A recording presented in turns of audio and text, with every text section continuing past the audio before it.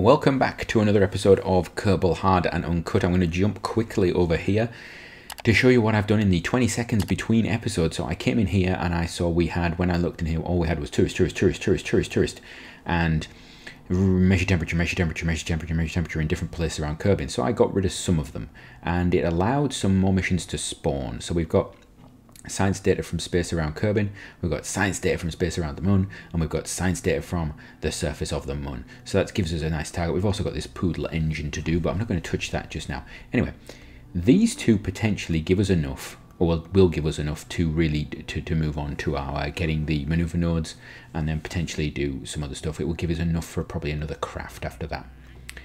Problem is, if I want to do the docking one, I need 2 craft, and yeah, that's a problem for me, shall we say. So I'm going to try and go for this one. We're going to try and land on the moon without docking, with 30 parts, without maneuver nodes. Thank you to the people, to one person in particular in Discord who gave me an example of a craft that they think could land, and they think they did that. I'm not going to use it, primarily because I want to actually see if we can adapt one of the ones we've got. I may use that one for Minmus or something like that, but I want to make sure I'm not just relying on everybody. But yeah, it was really good, and it actually gave me some ideas, particularly the well, you will see what I'm going to do. So we're going to open up Mun 2. There's a Mun 3 there. What's Mun 3? Oh, have I played around with that? I don't think I had. Anyway, that's not what I actually wanted. Maybe I loaded somebody's up anyway. Save that as that. Overwrite that. Okay. That's weird. So what we're going to do with this is Mun 2. We sent this last time. We are going to take away these parachutes first of all. They're excess. We don't need them because you know what? Last throw of the dice. We're going to take this off. We're going to take the engine off. We're going to take this tank and replace them with a, this is what I was originally going to do. I was going to replace them with a single one of these. So we'll put that there. Right. Of course, it would help if you put the engine back on, Sea Monsters. That is often a good idea. Now, landing. We have landing gear, do we? Yes, we do. We're going to buy that. Okay. We're going to put that on to here, and I'm going to go for how many parts do I have left? It would help if I actually attached the whole rocket, wouldn't it? Right, that gives me, so I can have 3 legs. I can have 3 legs. Okay.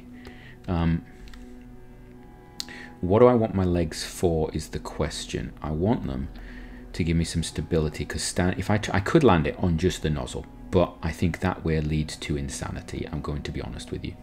I don't want to do that.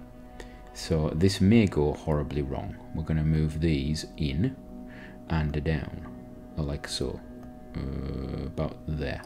So what happens when I bring them in? Let's have a look. Retract. Oh, they're still there. You know what? For the clipping factor and the fact that it agitates me that I'm clipping through a tank, I'm just going to leave them where they were on the outside. Right, so let's extend that. Right, that goes down far enough. Okay, I love the noise. Yeah. We're going to start them retracted. We're going to change these. I actually want these things to be max. I want maximum springs. We don't want these things bobbling. When they go down and they hit something, I want them to be the thing that hits it. Right. That gives me 30 parts. So that's science from the moon. That's science from the surface of the moon. Science from the surface of the moon. Okay. I think that's okay. I think I'm happy with that. We do not have a clipping on there. The alternative I had thought about was, yeah, these things. We have these from, I think they were making history parts.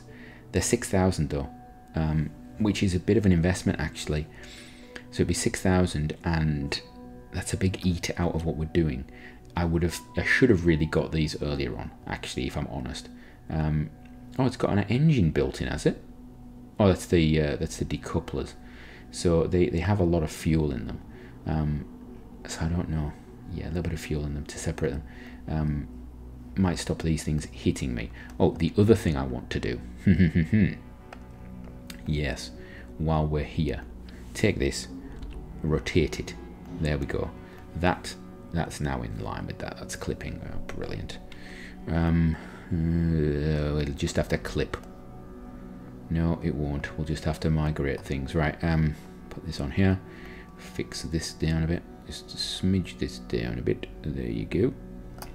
Okay, now we're not clipping anymore. Right. I think that is us done. We are done with it. It's taken about 4.5 minutes to do that. We're going to save that. We're going to go right click on this. We're going to get rid of all this stuff. We don't need that, and I don't need that. And I think we're ready to go. We've got a correct pilot in, I'm assuming. Yep, because that would be embarrassing. You do not want to go on this mission. Senec first. You do not want to go on this mission. Right, let's go. I think let's launch this thing. I'm hoping there's enough Delta V to a land. I think there should be. The landing legs actually are a little bit. I'm maybe being a little bit. I potentially could land it on the. Thank you very much. I could potentially land it on the engine, but that way leads to insanity. So there we go. Right, we're going to take off, and it's nice and stable, I think, at the moment. So we're just going to start it just rocking over that way, just a smidgen. There we go. This should be okay. This should be, there we go. We're going to put it onto the prograde. So we'll let it do its launch for us this time, which means I can speed you up a bit. There we go.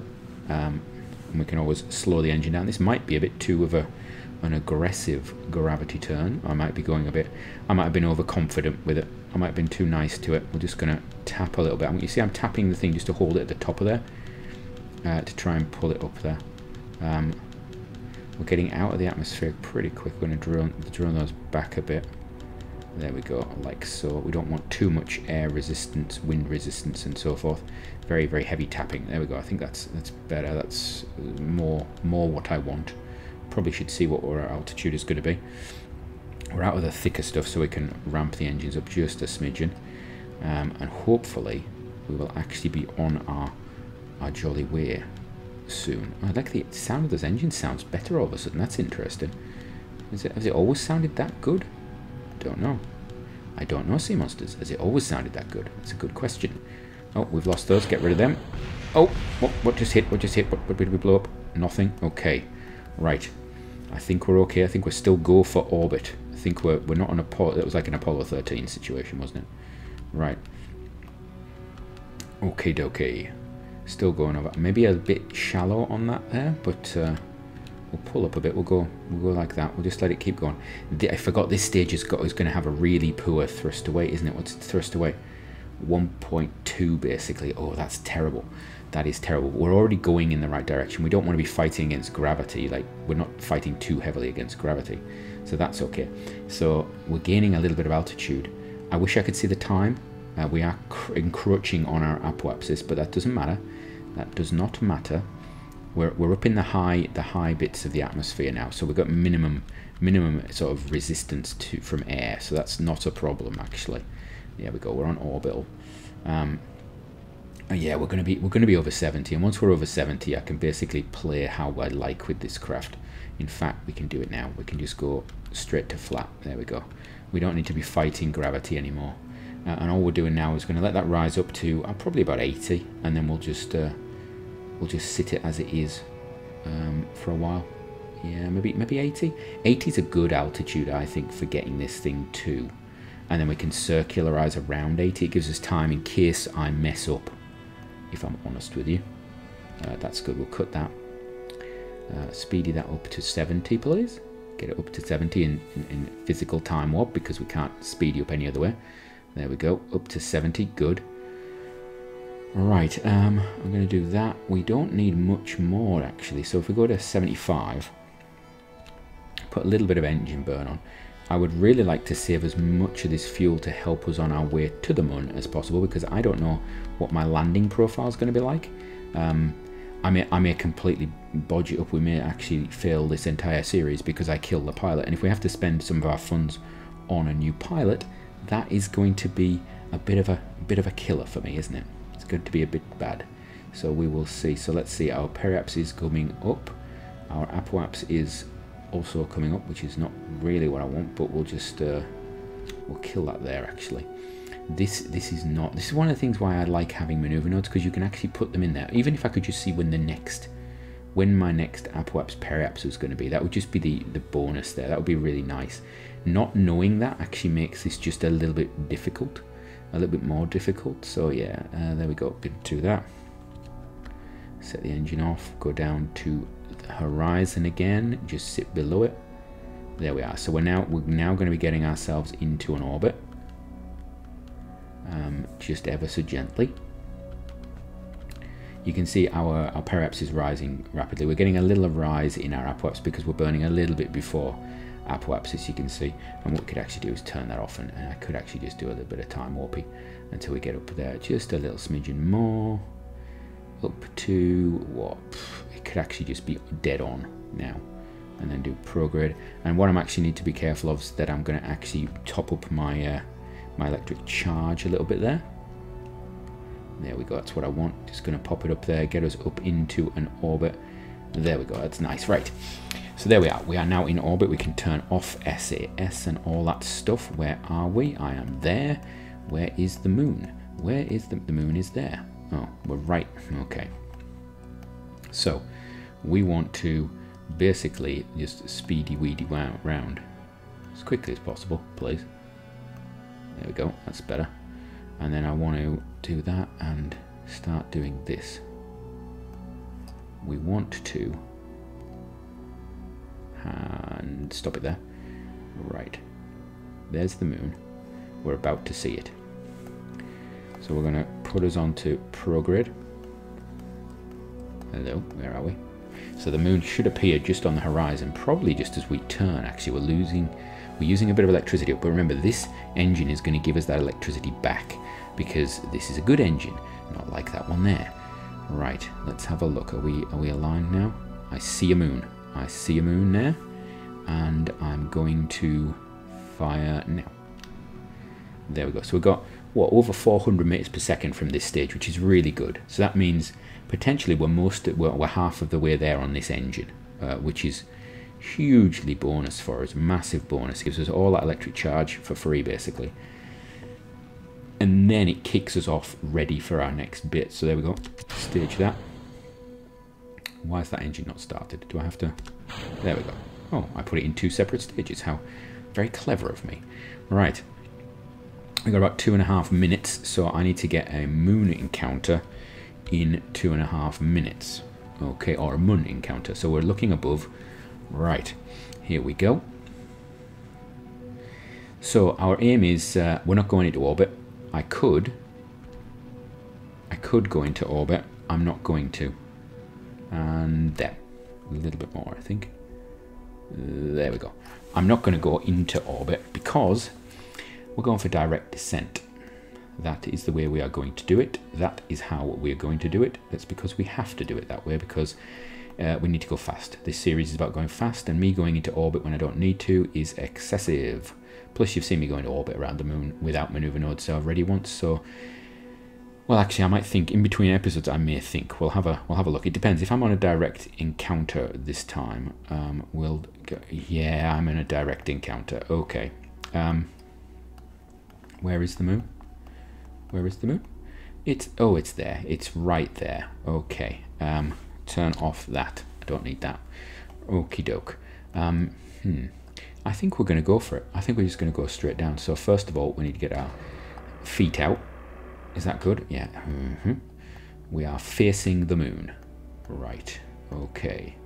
I'm going to accelerate towards it. So when do I want to start my burn is the question. We really got to keep our eye on this orbital velocity and our altitude. I'm thinking 30. 30 might be too late though. I don't want to kill my pilot. That's the big one that's going to be important. Got about 50 seconds. So we're going to get to about 100 and then I'm going to start aligning myself.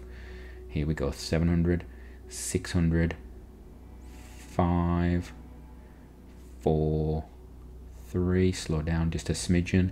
Got about 38 seconds to go until the end of this episode. This is a bit daring, isn't it? Look, it looks a bit like, makes me feel like Tintin. Where are we going to land? That looks like a hill. Oh, great. It looks like a very hilly area. I'll do that actually before I think about anything else. Ideally, it would have been somewhere like that we'd land, but that looks like it's going to be a hill.